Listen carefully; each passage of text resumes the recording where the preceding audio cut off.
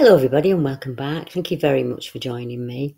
My name is Deborah Hatswell and you're listening to BBR Investigations. Tonight I have a treat for you. Lee Solway has joined me from the Supernatural podcast and he's going to share his experience with a sheep squatch in Hampshire and some of his experiences with the Fae when he was much younger. I know that you'll enjoy it, and if you're interested in those kind of subjects, pop across and see his podcast. The link is in the description below. Do you know what, right? Because people call it goat man, people call it deer man. Yeah. Around our area, I've had maybe 5 or 6 different people tell me about a deer man. And then I've also heard it called sheep man. Yeah. And now I've seen it. It's all 3 of them. Right.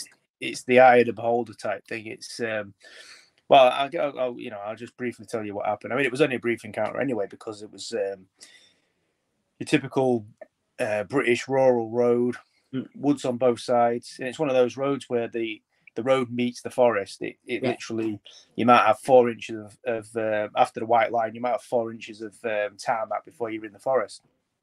And it dropped off. The road on both sides dropped off, and it's probably only, maybe the road was, let's say, a foot higher than the forest floor. And obviously the forest is up and down all over the place. And just ahead of me, again, this was before Christmas, but the leaves were autumn colours, browns, all that. And it was actually a sunny day. And I'm driving along. I know you got the canopy of the woods and that above you sort of thing, because as you drive down the road, that's where the trees do meet, but there was a lot of light coming through. And I'm just driving along, and in my peripheral vision, as I'm looking straight, at the corner of my eye, I saw a white flash, right? And I immediately thought, being a driver and driving a lot, you often get like polythene bags, that sort of thing, blow out in front of you, that sort of shit. So I've seen it at the corner of my eye and recognized it straight away as a bag. That's what I thought. Yeah. And so obviously clocking it, I'm like, I need to know a bit more about this, where it's going. So then my focus is on it, and it may be, I don't know, maybe at this point it was maybe 100 yards up the road from me, something like that. And when I looked to where I thought this was, I didn't initially see it. Right. And I thought, well, that's strange. And then my eyes lowered, and as I was driving towards it, my eyes lowered, and I see this thing just sat there, and it was hunched up. I don't want to say curled up, I'm going to say hunched up. Do you know where the arms come in? Yeah. You've seen an animal where it does that, and it's sort of cowering down, and its head's turned to the side, like not a dog, because obviously the dog's feet will be on the ground. Its front feet, if that's what you call them, there's actually more like hands. They were actually up, tucked under it, and it was sort of cowering down. Have you ever seen Pan? From mythology. Yeah, that's that depiction of him doing that. That's exactly what this was doing, but it was much bigger than that, what you'd expect to see, because this thing was squatted down and it was cowering like this, and the thighs on this thing must have been, I would say, at the top of the thigh, you're talking at least a foot across, maybe a bit more. They were huge. The only animal you could sort of, mountain goat comes to mind, obviously, a mountain goat, or maybe a kangaroo, with a width for the rear legs compared to the front, if you know what I mean. But again, the hands were killed in, but I would say there was hands more than feet, because they were small, not like a T-Rex, but they were small, clearly smaller than the legs. As I see the body briefly, but then I locked eyes with it, and as soon as I locked eyes with it, I couldn't take my eyes away from it, because the eyes were very much goat-like, and I can see where that that goat man thing comes in. They were very much goat-like. There was on the side of its head, and they were red, like an albino rabbit. Yeah, they weren't glowing. They was just red. Again, this is daylight, and it had a mop of hair over the front of its face. It had a long snout, and I would say it was more like similar to a goat, but it was more broad than a goat. Had more about it, more like a horse, if you like. Yeah, I get what you mean. Maybe not as wide at the front. It did taper, but not drastically. And the front of its muzzle, if that's what you call it, there was it was white, right? So predominantly the thing was white. Okay, it had spots of it were grey fur. Like I don't know if you've ever seen a grey pony, like a fluffy pony. It was that that colour, but predominantly it was grey. It was white, and then it had these grey patches. But its face was white. But at the front here, it had on its top lip and bottom of its chin, it was black, like black fur. And I don't know if that's because it's been rooting around in the ground, possibly, or if it was naturally that colour. But I've since seen pictures of like some sort of reindeer. And because I was trying to think of things what it could be, and I looked at a picture of this reindeer, which was actually grey, but it had a similar marking on the front of its thing. So I don't know if there's a reason they have their markings, probably for predator protection or something. I don't know. Break like a camouflage thing. I don't know why. I didn't look into it, but I see there's a picture of a reindeer with this thing. So this had it. So its body was covered in this. I'm going to say fur because it probably was, but it was, I would say, at least 4 inches long. Right. It was long fur, and it was really heavily furred. Again, like I say about people calling it a sheep man. Yeah, it's very similar to when a sheep's got its full wool on. Not so much matted. I didn't see many mats on it, from what I recall. I mean, it's possible, but I didn't see. It looked quite well kept, to be fair. Yeah. The only thing I get obviously the fur, like I say, was real thick and say like a sheep. That's the best way to describe it. So it's kind of all three in one. It didn't have horns. Okay, it did have ear rolls that sort of jutted out. It had like a big mop of hair on it, but it did have ear rolls that stitted out. Not massive things like you'd expect, just enough. And it was cowering. And I got and I don't know if I'm making this up or if this is what it was trying to convey to me, but I got the impression that it was ill or injured. Yeah. But again, that could just be it just could be nonsense. But that's the impression I got. The way it was carrying, the way it was looking at me, never took its eyes from me. I don't think it expected me to see it. Well, I'm positive it did expect me to see it. I think the movement of it, what I saw, what I initially thought was that carrier bag or that polythene bag that was going to blow across. I think that was it squatting down. Yeah. Yeah, you've spotted that. And it had done that way in the distance when it squatted down. And I think just being a professional driver and that peripheral vision that you just use. I think that was an instant. I think in a normal day, maybe you probably just drive past that. I wouldn't have even noticed it. You certainly wouldn't. If you didn't notice it squatting down, you wouldn't have noticed it sat in the ground. Even though it was very distinctive because it was white against this orange and brown background. But yeah, I mean that was it. It was a brief thing. Again, when I speak to people around my neck of the woods that have seen this thing, they always say it's a deer man, and it's always brown. Interestingly, it's never. No one's ever said to me, and I've never asked the question because I don't like to lead the witness anyway. But I've never had anybody say to me that it had a shaggy coat. Right, so it's always just been sleek. It's always been sleek, just like a deer. Yeah. So, I mean, that's interesting in itself. I've had this, and this was in Hampshire, so wherever that is, it's about 150 miles from where I live. So, right. So it's not that it's nowhere in the area that I normally be. It's just a million to one chance sort of thing. Again, the weird thing is, and this is the weird thing. I mean, it's all weird, but this is the really weird thing: is that I have got a camera in the van. Yeah. I've got a phone, which was right next to me. And at no point did I think, stop. At the end of the road, I thought, stop and go back. But then I convinced myself it'd be gone. Yeah. And I carried on with what I should be doing, what I was there to do. Never went back. And my brain, for that first initial 30, 40 seconds after I saw it, it was like a movie just going through all these different things that it was. Like, it showed me a deer, it showed me a pony. I remember seeing pony. I remember seeing all these things, and it was trying to convince me. And I presume this is just a natural human reaction. I don't think it was the same for me. Yeah. Yeah, it was this, it was that, and I was saying no, it won't. No. And then the other image came, and by the time this had all happened, I know it sounds surreal, but by the time this had all happened, I was a ways down the road, and then I convinced myself it'd be gone if I turned around, and it probably wouldn't. I don't know, but I never went back, and that's ridiculous. No, I don't think it is ridiculous. You don't get time to think. I know that's one of my things of being a fellow witness. People say, you know, why didn't you this? Why didn't you that? I didn't think. I pushed my friend to the floor and I ran. I thought he was going to get me. Mm. And now I think, oh, Debbie, you should have run back. But there wasn't a conscious thought. It was terrifying. And I get what you mean about the movement.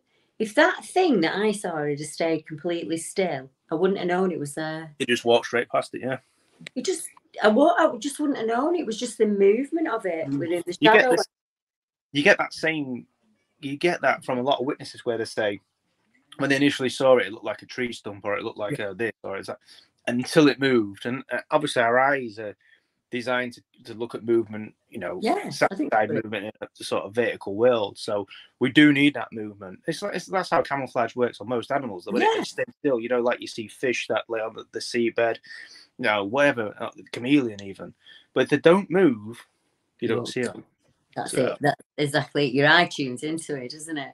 I've had a few reports, Lee, from the UK where not the same creature at all, but a kind of similar circumstances in the fact that each of the witnesses described it as being sickly or ill in some way.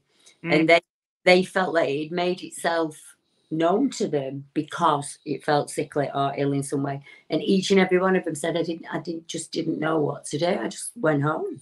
You know, how would you know? I mean, that's interesting that other people have reported that as well. So that makes me want. I wish I had done more, because that was the one thing that bothered me after it. It was like, not that I'd seen. I mean, that was a 1 in a million chance, but it was that feeling, and I was trying to. I don't know where that came from. They could tune into him. I do believe that is entirely possible, and I wonder if it's a genetic thing, because with the, you know, like you say, the fae, the grey folks, what I call them, and the fairy folk, if you want to go that far. But I wonder if that is something to do with genetics, because it tends to be people with an Irish heritage, a Scottish heritage, those sorts of things, a Gaelic heritage, if you like. They tend to be the people who see these things. Now, whether that's just because of location, obviously that could be a thing. But when I saw what I saw, I was in England. Yeah, well, there you go. Well, how many times do you get people who are clairvoyant, and then the mother was clairvoyant, or you know, sort of, you could easily say, well, it's just a learned experience, that sort of thing. But when you're seeing things, I think that's different. You know, my kids have seen things, and I never say to them, no, you didn't see it. You know what I mean? I say, tell me what you saw. Explain what you saw, and then I try and explain as best as I can, because no one's an expert on any of this. But I try and explain as best as I can what I think they saw, what it possibly wants, that kind of thing. But they seem to just accept it. You know, there was one, just quickly, I know we've got other things to talk about, but there was one occasion there where they asked me why I came in the bedroom that night. And you know, you've heard this again, you know, but and I said I didn't pop in. They said you were stood in the doorway. You know, he was watching you, you know, and it was obviously some sort of shadow person. And then I explained to him what they were, and that they observe as well as sleeping for whatever reason. But you know, they are part of this world, and I don't think there's much we can do about it. You know what I mean? I needed that. When I was a kid, I needed that. What you did for your kids there is worth more than gold. If somebody had said to me, Debbie, it's okay, it's just part of the world, people see them, I think I would have had a very different upbringing. Yeah. You know? Yeah. So I was convinced that I was crackers, because my parents said I was crackers. You know, so you think, oh my God, it just must be me. So I went kind of quiet and into my shell. If I'd have had a dad like you who went, no, it's people do. I don't know why it happens, but it happens. I think that'd have been massive for me. I think the taboo on a lot of this stuff has been broken. I mean, obviously we look at Bigfoot, those sorts of things, and that taboo's been massively broken. You could say finding Bigfoot, those sorts of things help with that. But there is a lot more people willing to talk about these things. Interestingly enough, I mean, the black cat, you know, the black cat that we get in the UK, which shouldn't exist. We know that it's melanistic cats don't naturally exist in the wild. They're very rare, and every cat we see in the UK is black cat. Whether this is some sort of domestic creature that we haven't caught up with yet.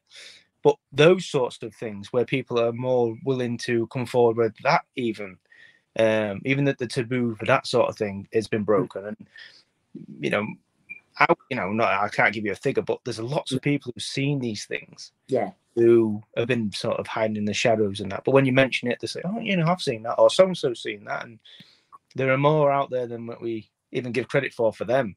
Before you go into the the supernatural and the more stranger creatures that we probably will touch on. I mean, I've got to agree. I take the majority of cat reports that I take are black. And if you look at the newspapers at the moment, every week there's a new cat story. Don't naturally occur in the wild. What they do, but very, very rare, So what are we looking at here? Is this a supernatural being, or is this a cat that we haven't caught up with? Is it a native species that we haven't caught up with? There could be, many different. We have links and things like that, don't we? We do have, biggish four-legged creatures. So maybe this is some sort of hybrid. But whatever it is, it's there, and it's quite numerous.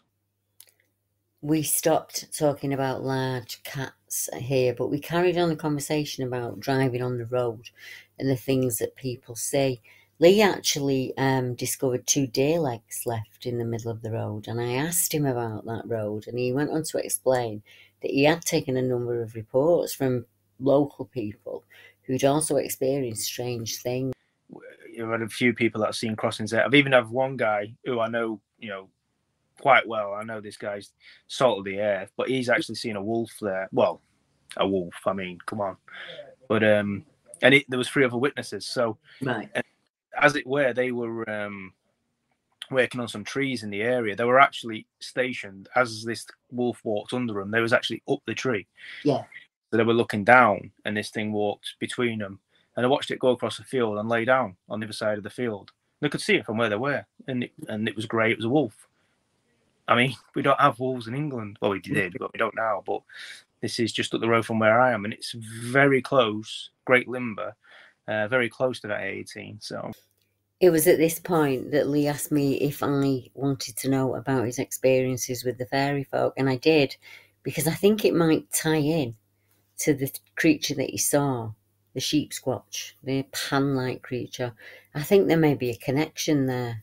The first one I saw, so I've seen 2, and I can't remember which way round they occurred, but I think the first one was possibly just a really brief encounter.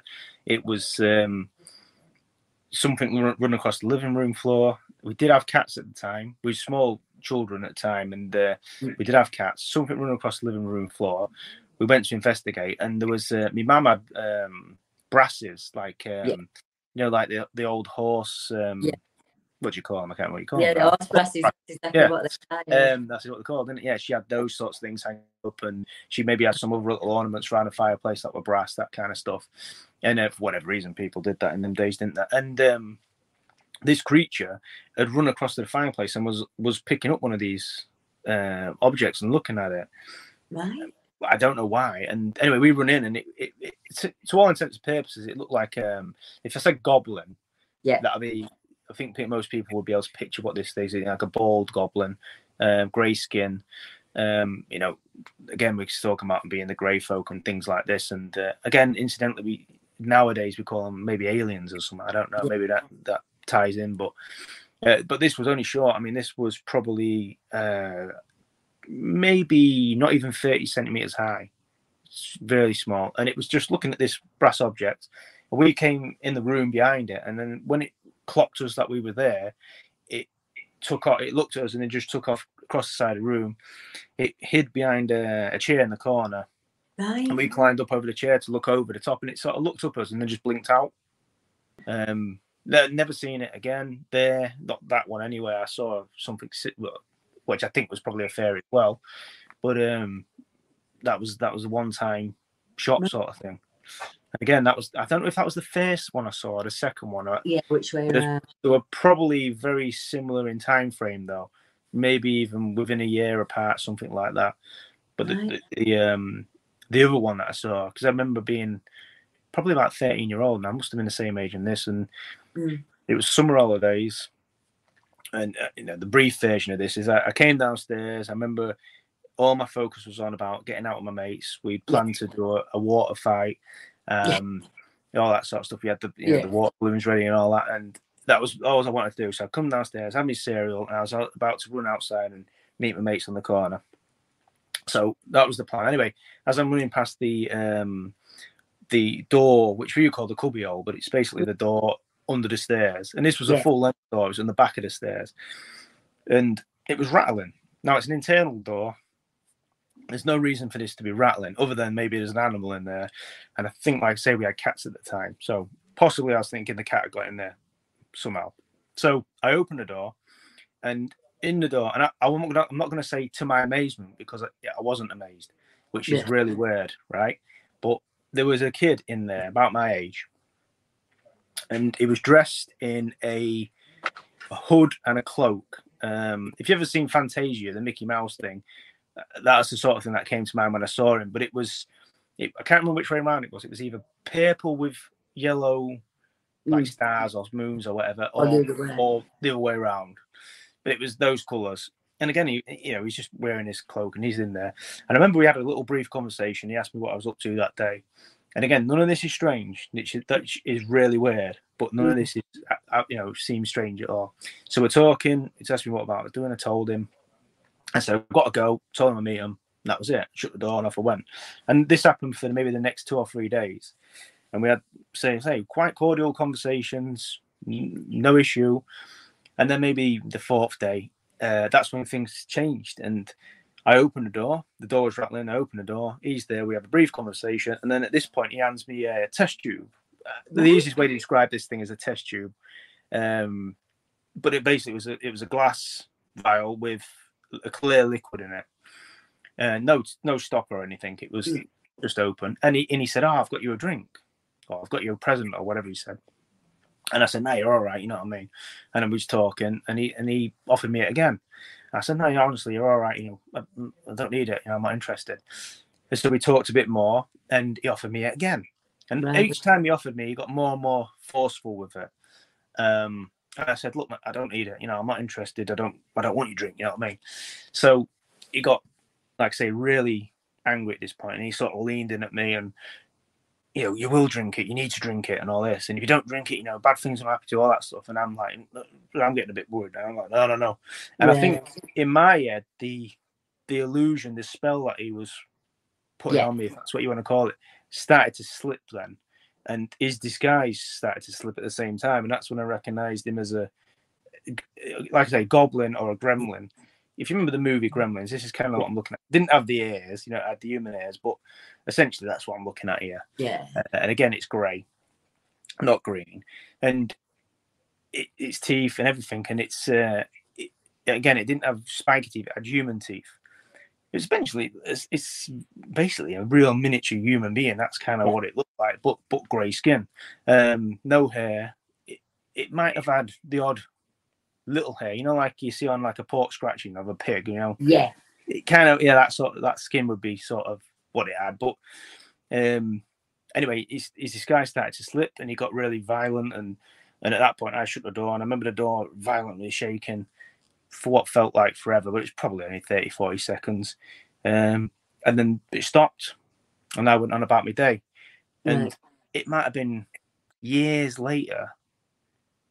Maybe I was watching a TV program or reading a book, or I can't remember how it came about now, but years later, I remembered the experience, but I didn't remember it at the time. That's happened to me before with a UFO, so I don't know if that's the brain doing that. Yeah, in a nutshell, that's kind of what happened. And again, that happened at the same house, but that's it.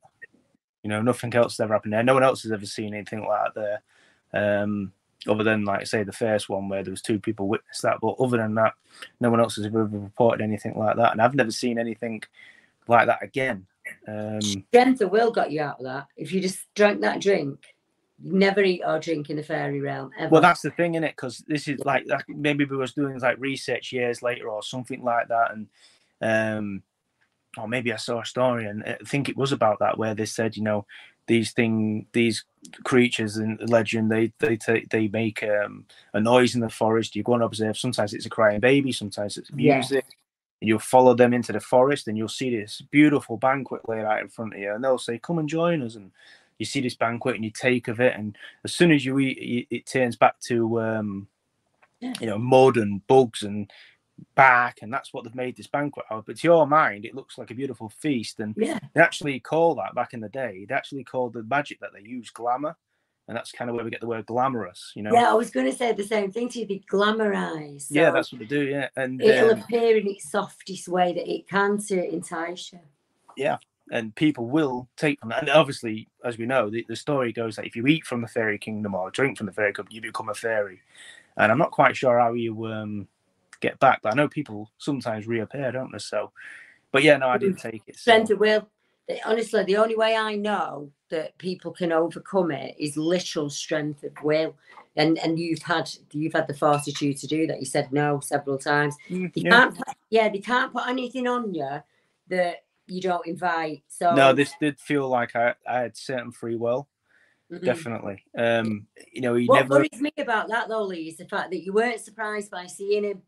No, that's the weirdest thing, isn't it? That this, and again, I should point out for people who obviously nobody knows, but the actual cubbyhole I'm talking about now, although you could stand in it as it's under the stairs, is a full length door, so you can stand in there. The difficulty being though that the actual ground level was there was so many bits of debris in there, like my dad's fishing tackle box. There was the Hoover in there. There was all sorts of things that you couldn't physically stand in there.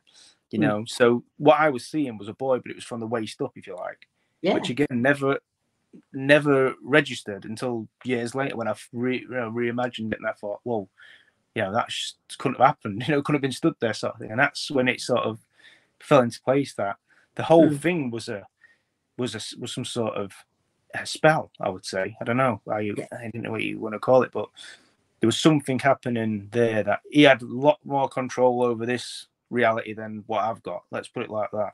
Yeah, but I've spoke to people who actually saw two of these. Basically, how can I describe it? They said, like you might roll a picnic blanket up. Yeah. Right. So they saw two of these, and they basically rolled a picnic blanket. They had a rolled picnic blanket, and they sort of unrolled it, and it became like a doorway, and they went through it, and then just dropped it, and they're gone.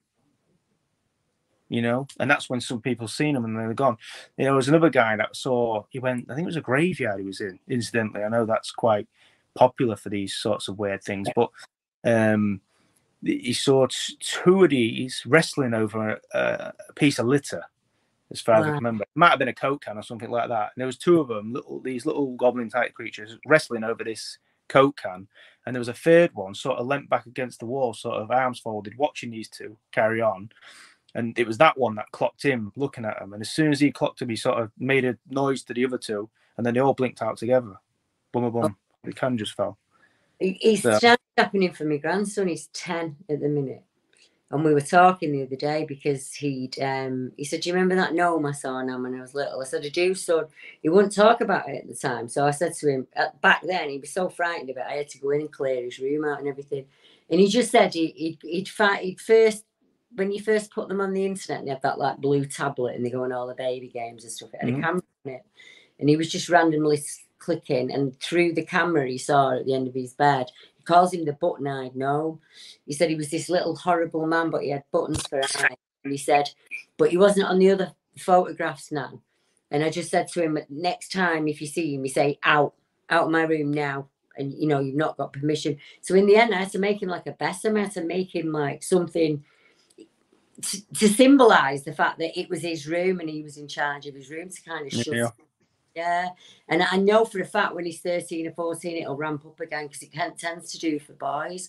So I'm thinking maybe you've had some experiences in your very early days that are locked off somehow or are being kept from you somehow. It's quite possible, yeah.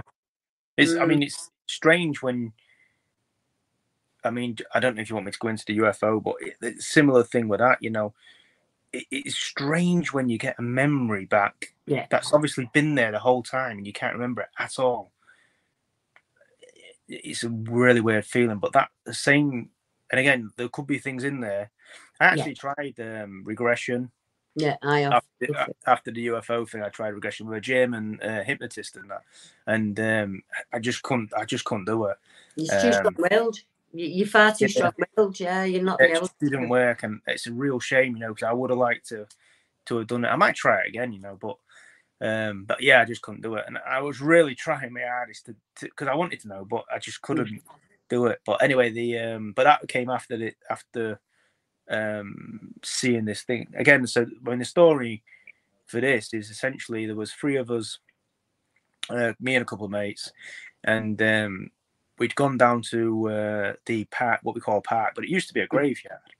Ainsley Street Park in Grimsby. It used to be a graveyard, and it used to flood, and a lot of apparently it was where the local prostitutes used to hang out and all that. So it had a bit of notorious thing anyway. Yeah. But the reason they moved it is because it used to flood. That's the reason they give.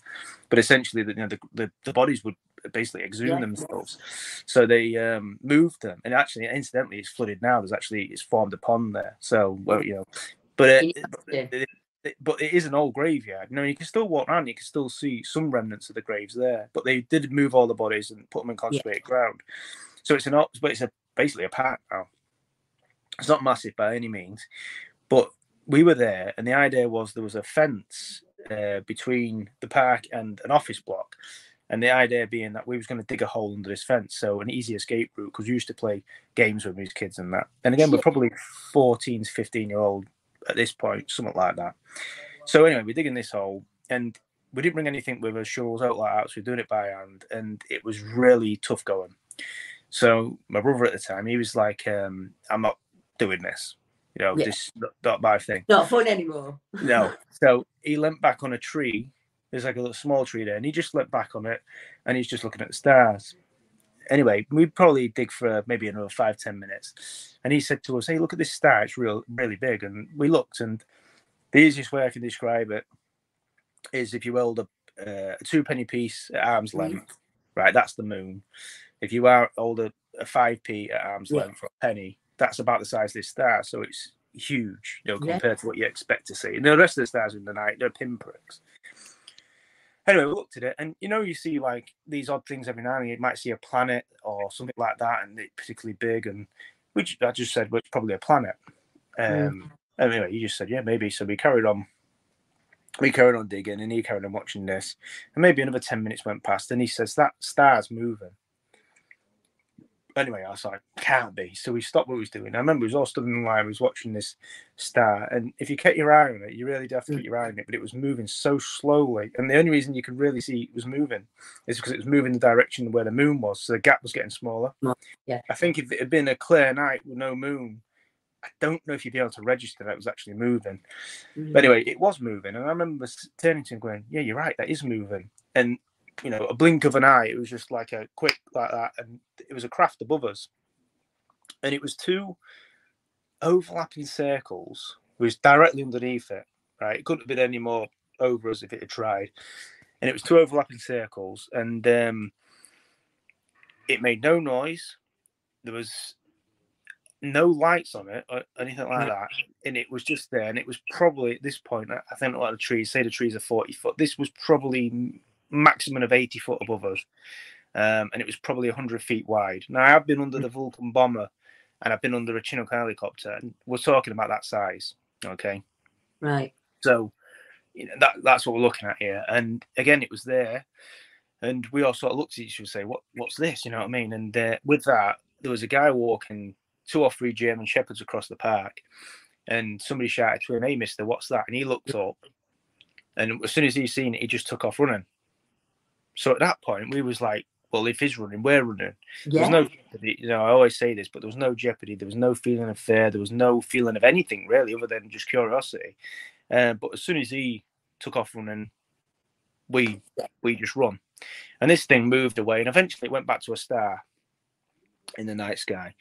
I remember running home. Me and my brother went one way. Our friend carried on straight up, and we never talked about it. Maybe, I don't know, 10 years later. So maybe I'm 25, something like that. I'm watching a program just by chance I'm watching a program on the paranormal that particular night, and again, it wasn't something I was into at all. Yeah. It was just the thing I was on, and he showed this. I still remember it was Rich Planet TV is what the program was, and he had this old lady on there. I think it was in Wales, and she drove up to a set of traffic lights. So I'm watching it, and she drives up to a set of traffic lights, and she's describing seeing this star in the sky. And before the traffic lights had changed, this star had changed into a dumbbell-shaped craft, is what she described. Right. And then she was walking, and she was looking around to say, anybody else seeing this? And I can't remember if it blinked out or I can't remember how it finished, but when that came on the telly, that memory came, what I've just told you, that came back. So that was, I did not remember that at all. If someone had said to me the day before, have you ever seen UFO? I'd have said no. It's quite common. It's quite common. Until this, and it came back. So obviously I rewound the program. I asked my brother to come over, didn't tell him why, put the program on, let him watch it. And as soon as he finished watching it, he turned to me and said, that's what we saw. So he remembered. And then he started filling in certain details that I'd forgot. Like underneath, for instance, do you remember the old film reels that you used to see where the hole put out? That's kind of what the bottom of this looked like. Right. And when embossed, I don't know, I can't tell, but there was definitely 4 or 5 holes in this on both sides of this, because it's basically 2 overlapping circles, like a figure 8. That's what the shape was. And again, this old lady said what she saw looked like a dumbbell. Now from the side, that's probably what this looked like, but we was down. But the weirdest thing about it, obviously, is the memory being, blanked almost. Yeah, that's weird. Yeah. But the fact we was looking at it when it showed itself, to me, and I could be totally backing up the wrong tree, and I'm willing to accept that. But for me, I would say that thing had consciousness. Yeah. Whether it was the craft, as I'm calling it, a craft, yeah, or whatever was, on board. I don't know if there's anything on board. It could have been some like probe-like vessel. I don't know, or it could have been alive itself. It could have been. Yeah. I don't know, but whatever it was seemed to read our thoughts, which to me, well beyond human at this point. I'm not saying we can't do that. I mean, it's quite possible that we've got this technology, but at that point, what we're working now, like 20 years ago, whether it was, maybe not that much, but 20 odd years ago, but 15 years ago, but it's I don't know. To me, that's the weirdest thing. The fact that, do you think it just showed itself to us, or do you think it was just going to pop there anyway, and we just happened to be there after looking at it? That it sounds like a coincidence. Then I think it showed itself to us, and I think it read what we was thinking. And that's definitely had curiosity in you, because it came down close enough to really study it. And there must have been something frightening about it, Lee, for the man to run. Grown adult, his leg anti, so maybe it's appeared to you in a softer way than it's appeared to him. Clearly terrified him, hasn't it? I think the fact that it was so close to us, that bloke was walking across the field, minding his own business, and it was that close to us. I just think when he looked up and see that there, he just shocked. Because he just literally turned, and he couldn't run any faster. The dogs didn't react at all. But again, there was no noise. The only thing it had to it was like a shimmer to it, which is similar to, it might have had a static to it. Like you hear crackling like a static. It could have had that. That could have been, from the dampness in the air. Sometimes you get that. But I would say it had a shimmer to it, which is not unlike, when you drop oil on water. Yeah, I get you. Like rainbow. Those different colors. That's kind of what the shimmer was. But that wasn't lights. There was no lights on it. No, some people believe that they're not cloaked in a way as we see cloak as magical. It's more that whatever it is reflecting back its surroundings. So it isn't moving through their invisible air, but because it's reflecting what's around it, it looks to us, and it's the movement that most people catch. No, I don't think it was an accident, Lee. And because if it's that intelligent, you wouldn't have seen it. I say it to people who see cryptids. I say, well, I don't understand why. Why didn't it just not wait 10 seconds, and then you wouldn't have seen it? Yeah, and you wouldn't have come. I don't know. I don't know what the answer is. I've thought about that because I wonder if they see the vehicle as they don't understand necessarily the vehicle is like they see the vehicle as a creature itself, and I wonder if it's just got that close to them that they think, well, I can see it, it's probably see me, so crack on, that sort of thing, or whether they deliberately do it because they want to be seen every now and again.